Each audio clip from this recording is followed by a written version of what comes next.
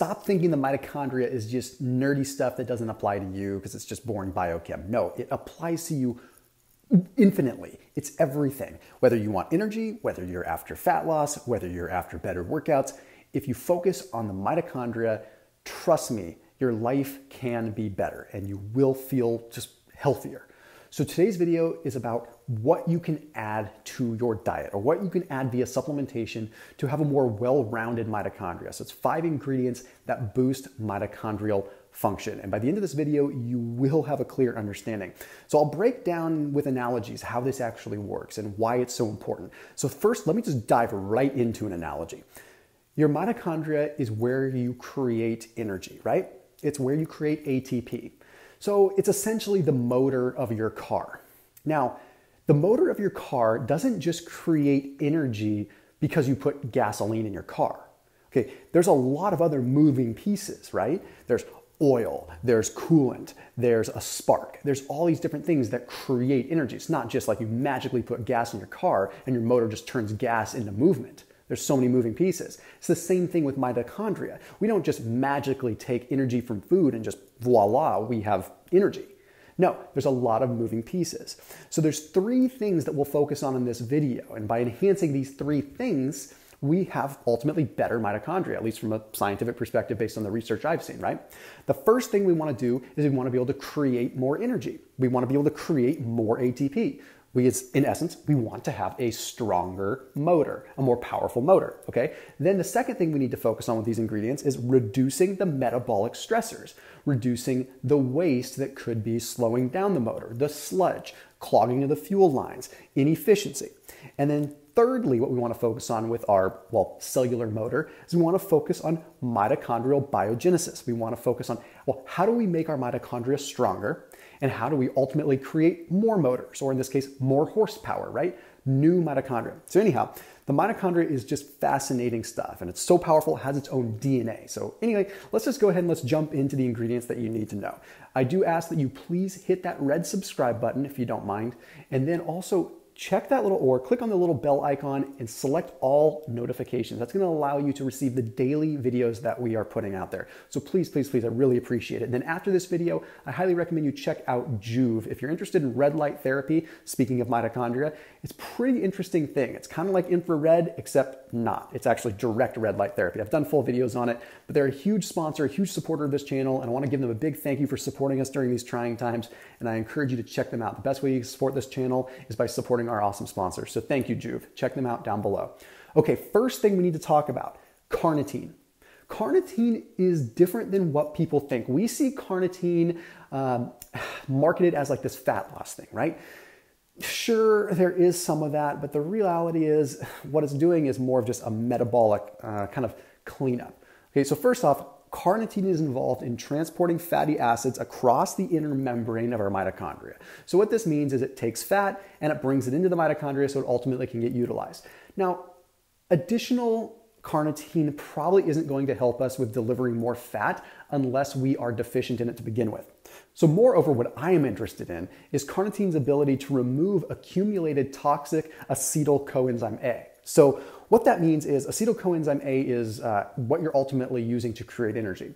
And in time, you end up developing toxic amounts of it because you're building up energy, right? You're using energy and you have a byproduct. It turns out that carnitine can help balance that. It cleans up some of that metabolic waste. But another thing that it does is it suppresses what is called fatty acid-induced mitochondrial membrane damage.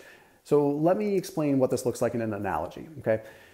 Your motor creates energy. Well, eventually, the block where your actual motor is going to wear down. It's going to become deformed, right? Well, you need some repair there. You need that wall or that membrane that's damaged to be repaired. Well, it turns out that carnitine can help assist with that. Now, fatty acids, whenever we're burning fatty acids for fuel, like we are in ketosis or beta oxidation or fasting or anything like that, we are incurring a good amount of mitochondrial membrane damage. So it turns out that carnitine helps repair some of that damage. So it, in essence, is making your mitochondria cleaner. At the same time, it's also helping more fuel come in. Now, just for the record, that was published in Drug Discovery Today. So that's not just my words. That's like some good words coming out of some good published research. But there was an additional study that was published in Obesity Reviews, and this is good for those of you that are looking at carnitine from a fat loss perspective. They did find that on average, people that consumed a carnitine supplement did lose 2.9 pounds more than those that did not. So yeah, you could argue that maybe carnitine is helping out more fat getting into the cell, but my argument, or at least my hypothesis, is that the metabolism is just working more efficiently, the cell is working more efficiently, and someone is getting more active. So there's just different chain reactions that could be causing that, more so than just the direct utilization of carnitine as a supplement. The next thing we have to talk about is going to be the glutathione piece, okay? Getting a good amount of protein in, plain and simple. Okay, so if you're consuming protein from fatty fish, from a little bit of liver, things like that, you should be getting a good amount of glutathione coming in. Now, here's the thing. Glutathione is our body's inherent antioxidants, our natural ability to kind of detox. Well, we have glutathione that lives in the mitochondria. The mitochondria is such an energy powerhouse, it has its own set of antioxidants that live within it because it creates so much energy. What we have to remember is most of the reactive oxygen species, most of the oxidative stress that is created in our body is created in our mitochondria. Again, think of your car. Most of the waste is created by the motor. You might have a little bit that's created by just like the rubber hitting the road and little rubber particles. You might have a little bit here and there. You might have some fumes when you fuel up, but most of the actual exhaust and most of the actual stress that's going out there is a result of the motor. It's the same thing with your mitochondria and the electron transport chain. So without glutathione to do the job, the mitochondria suffers. There have been really good research papers that have come out that have shown that reduced levels of mitochondrial glutathione are linked to damage in the mitochondrial environment, which indicates that, yeah, when we don't have that ability to detox or clean up at the mitochondrial level, it runs amok within the motor, okay? So it's like suddenly we don't have oil in our motor and everything seizes up, plain and simple. But let's have some fun and let's look at a mouse study because we all like mice. Okay, there's a study that was published in Innovation Research. Took a look at 32 mice over the course of 65 weeks. Okay, they put them on either a standard diet or an NAC supplement, so N-acetylcysteine, so basically a precursor to glutathione. Well, turns out that those that ended up taking the N-acetylcysteine supplement ended up having a lifespan that was about 23.7% longer. Okay, that's pretty fascinating. That shows us right then and there, at least demonstrates, that there is a big role when it comes down to just energy metabolism. The mitochondria is important for healthy aging. If we have inefficient mitochondria, we don't age efficiently. That's kind of the root of it all, to be completely honest. All right, now let's jump into another thing that we need to be paying attention to, some specific B vitamins. Now, it frustrates me because I feel like B vitamins just get swept under the rug all the time. They're not that important to people. Oh, it's rich in B vitamins. You see it on everything, and quite honestly, it's probably just over-marketed. The reality is, if you are focusing on doing a low-carb diet, or you're focusing on fasting, or you're metabolically just a very active person, okay, you're running a lot, you're going to probably deplete a lot of B vitamins, okay? So here's the thing. B vitamins are required in a lot more of the intermediary processes and enzymatic functions that come into play with the mitochondria. B1, for example, plays a huge role in the formulation of acid dehydrogenase formation. Okay, this is something that carries the energy from food to the electron transport chain. So let me explain to it like this, all right? You've got food that you just ate. Well, you've got nutrition, you've got energy in the food, but it doesn't just magically leach out of the food and go to the mitochondria. No, it needs someone to take it. So it takes it, pulls it out, pulls the energy out, and puts it on another bus. It's like the airporter, right? You call an airport or you call an Uber to get you to the airport, and then the plane takes you to where you really want to go. Okay, food comes in, this acid dehydrogenase comes in and it grabs the food, it grabs the nutrients out of the food, and it takes them to the plane. And then the plane takes them to the mitochondria. We need vitamin B1 for this. We absolutely need it. It's imperative. Then we have B5, pantothenic acid. This is an intermediary. Okay, so coenzyme A formation. Again, we need that to ultimately create energy. Take my word for it, it's very important. And then lastly, we have niacin, vitamin B3. I don't necessarily think you need to supplement additional niacin. One of the things that I like to do is just consume nutritional yeast because it's high in a lot of different B vitamins. But what this does is it creates NAD+. Okay, NAD is the actual airplane that's going to carry the nutrients or carry the energy down the electron transport chain. So you have the mitochondria. Mitochondria creates energy, but the energy has to get there first. And the energy gets there via the electron transport chain. And that electron transport chain is a chain of a lot of different moving pieces that are delivering energy there. NAD+ is delivering the energy to the mitochondria to actually do its job. The next one is one that you've probably seen at Costco, you've probably seen just at different stores, and it's probably marketed all wrong, to be completely honest. It's coenzyme Q10. Coenzyme Q10's job is to enhance ATP production. Okay, it is there to help you create more energy from high energy electrons. Okay, now additionally, it helps protect you, so it protects the mitochondria, so you can actually have that mitochondrial biogenesis. You can actually create more healthy mitochondria. So coenzyme Q10 is like, well, it's kind of like the movie Con Air. Okay, I want you to think of this. You've got these high energy electrons, high potency, powerful, dangerous people. Okay, well, they're on a plane and they're going somewhere to get put to work. Well, if that plane goes down, you have a big problem. Or if those convicts escape the plane, you have a big problem, right? You've got dangerous criminals out there on the loose. Well, these high energy electrons that coenzyme Q10 carries are just that way.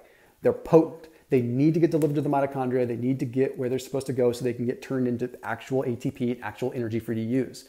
But if it's weak, then those high energy electrons don't have that coenzyme Q10. They're going to leak out of the electron transport chain and go out into the world and just cause a bunch of damage, free radical damage. Okay, we want those convicts to get where they're going. We do not want them escaping. Okay, so that's the best way to describe coenzyme Q10. It carries high energy electrons. But here's a fun fact. If you want to combine coenzyme Q10 with something, combine it with a little bit of alpha-lipoic acid. Now this gets into some nerdy stuff with epigenetics. Epigenetics is sort of the progressive changing of our genetics based on just different factors, right? So alpha-lipoic acid has been seen in some cases to have an epigenetic effect on genes that are associated with inflammation. Now, I'm very careful to talk about inflammation, right? I don't want to say the wrong thing with inflammation because, you know, obviously different people, different situations. But it's just interesting to see that we could potentially be making some changes metabolically that affect the genes that would trigger inflammation and maybe start getting ourselves down a road of being able to combat chronic inflammation down the road. So that's just kind of a fun fact. So combining coenzyme Q10 with alpha-lipoic acid might be a really powerful way to just feel better. I'm super glad you haven't clicked off the video yet because this last one is probably one of the most important and one of the most overlooked. It's magnesium. Magnesium is required to create ATP and it's required to create it efficiently. But I have some interesting stuff to show you here. There's a 2001 study that was published by DeMayo that took a look at intense training sessions. And it was found that when subjects would go through any kind of intense training, mainly aerobic in this case, they would trigger a lot of oxidative stress. It would induce oxidative stress. Well, it makes sense, right? But then that oxidative stress would subsequently induce some mitochondrial damage. So basically, when we're working out, we're causing some level of mitochondrial damage. That's not necessarily a bad thing because it's pretty short-lived and our bodies go through a natural self-repair process. Everything with working out is an adaptive response. We're trying to get stronger. So we work out, sure, we damage our mitochondria, but then it self-repairs and it gets stronger and we become better athletes. So over the short term, it repairs, but over the long term, it can actually allow us to get a larger matrix, so create more energy, but also develop more mitochondrial density, which means a stronger, more efficient mitochondria. However, magnesium is a cofactor for this self-repair. Without magnesium, this doesn't happen, or at least doesn't happen as efficiently. So magnesium becomes very, very important, especially after a workout, so you can supply yourself with what you need in the way of magnesium to be a proper cofactor for this self-repair mechanism of the mitochondria. It's been demonstrated in a few studies that lower levels of magnesium are linked with oxidative capacity declining, meaning basically the cell's ability to process energy from oxygen goes down if magnesium levels are low. Well, probably has a lot to do with just, again, not being able to repair properly and get stronger. But if we want to take it a little bit further, there's a 2016 study that was authored by Yamanaka, really interesting stuff that took a look at magnesium transporters on the inner membrane of the mitochondria, so magnesium 2 transporters. And they took a look at knockout mice that didn't have the ability to take magnesium into the mitochondria, and they noticed that there was a huge disruption in energy metabolism. So they took a look at it directly with knockout mice. So what that means is they have mice that didn't have the ability to process magnesium. Okay, they're called knockout. They can't do this in humans, but they can do it in mice, right? So I know you might poo-poo a mouse study, but it makes sense. So when you take that ability away, the mice, their mitochondria just weren't functioning. They weren't able to create energy nearly as well. So it imitates a little bit of what it would look like if we didn't have magnesium, or if our magnesium levels were low. A lot of people ask when to take magnesium, things like that. I usually recommend taking magnesium, usually in the evening time, but if you're working out exceptionally hard, especially with aerobic activity, it might not be a bad idea to take magnesium post-workout. This is relatively new science, to me at least. So interesting stuff. So just to recap here, carnitine, probably in the ballpark of like 1,000 milligrams or so like that. I'm not a doctor, and remember, different situations for different people, okay? So carnitine. Okay, then we want to focus on just getting adequate amounts of protein, preferably from fatty fish and from liver and stuff like that. Or if you're up for it, take a glutathione supplement. But again, you do you. Okay, then B vitamins, nutritional yeast, eating things like that. Focusing on B1, B3, and B5 vitamins. Coenzyme Q10. Usually recommend doing that in a supplemental form. Again, you can do whatever feels good for you. Personally, I take between 300 and 600 milligrams of coenzyme Q10 per day. I don't really take a whole lot of alpha lipoic acid, but I did mention that within the video. Then additionally, you want to be focusing on getting magnesium in. I usually recommend between 400 and 500 milligrams per day. Maybe split it up between post-workout and before bed so you can get the relaxation effect and maybe sleep a little bit better. Anyway, I'll see you tomorrow.